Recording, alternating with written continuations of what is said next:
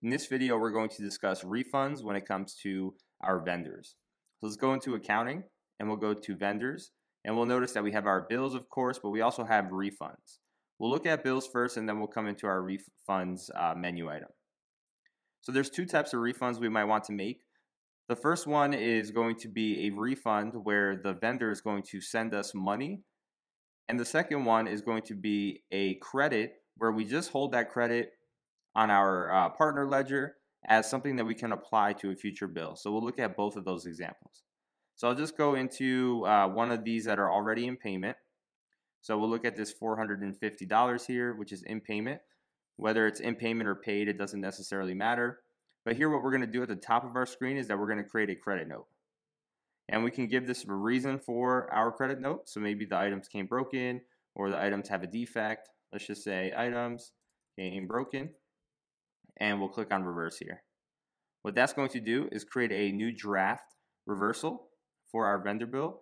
Now we have all of our items down below, but that doesn't necessarily mean that we need to refund everything.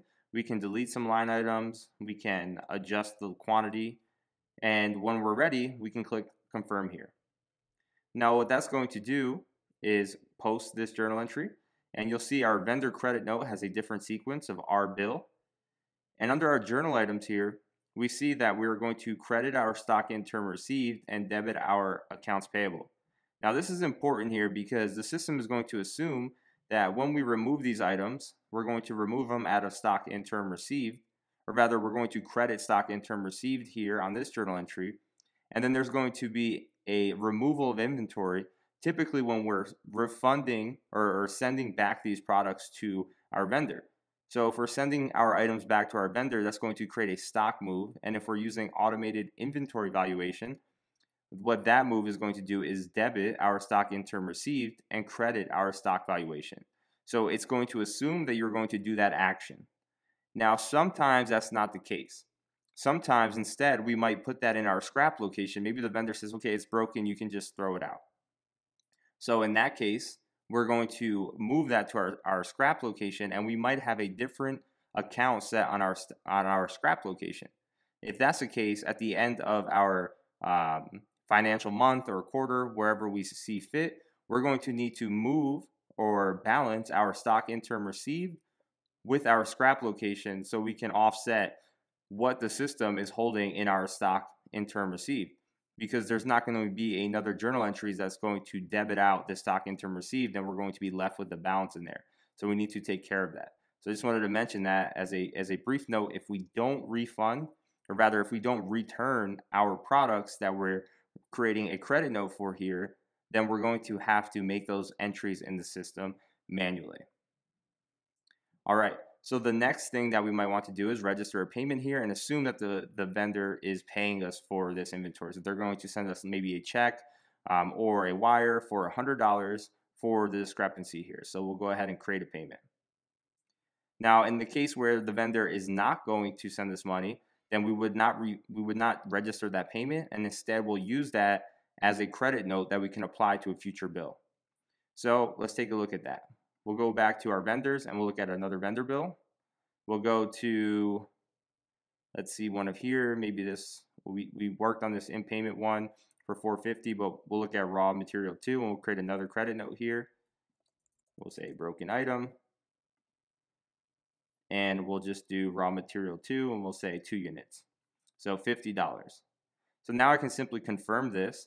And then on a new bill, when the vendor sends us a bill for some other items, either in the past or in the future, here we'll go into one that's not paid.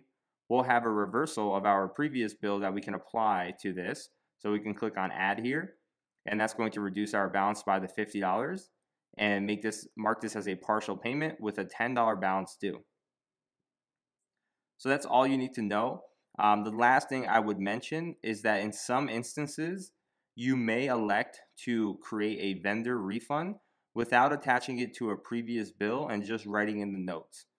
And the reason for that is quite involved, but as a brief example, let's say that we say we're not going to actually remove those products from inventory, or maybe we already scrapped those products. Maybe we went back in time and we realized that the vendor didn't necessarily send us the items that we thought we received, and we backtracked them a month later.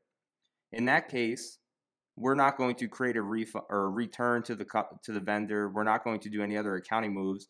So maybe we don't want to apply it directly to a previous credit note. Instead, we might want to just create a new credit note, and maybe write in the bill reference here saying, or log a note in the chatter here, putting the reason for the credit note here, and we'll just add a bill date. And we don't necessarily have to put a product here, but we can just put a label, and we can put this in an account that we deem necessary. And then we'll be able to use this either to receive a payment in from our vendor, or we can use this as a way to apply this credit note to future bills without necessarily refunding the previous bill. And again, the reason for that is because let's say we're using three-way matching, which we'll cover in our next video. There's going to be an expectation that you actually refund, or rather, return the products that we didn't receive or that came broken, so that we can offset those journal items. And if we want to avoid that step, we can just create a vendor credit note that's not attached to the previous bill, so it doesn't mess up any of our matching that we had previously. I hope that all makes sense. That is everything you need to know about our refunds.